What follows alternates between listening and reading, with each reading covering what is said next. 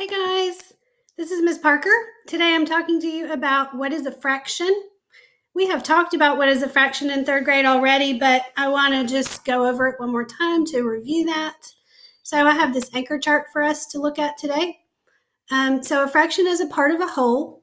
It is a number that expressed equal parts of a whole object or a set of objects. So here are some examples.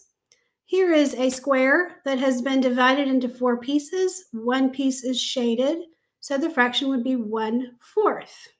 The top number in the fraction is the numerator, and the bottom number in the fraction is the denominator.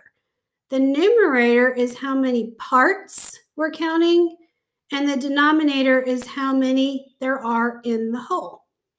Here's another example of a 1/4 fraction. There is one circle shaded.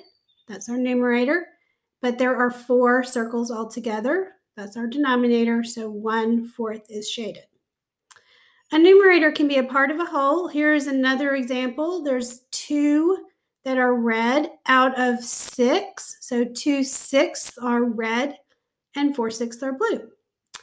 A fraction can be a part of a set. So here are some smiley faces, and that's the set. There are 1, 2, 3, 4, 5, 6, 7.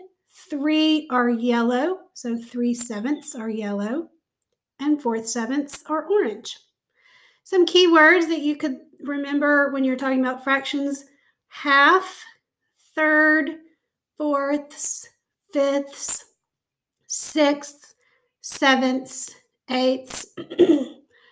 When the numerator is a 1, we call that a unit fraction when we're talking about one piece of the whole. So we're going to be working on fractions this week, and I hope you have a great day.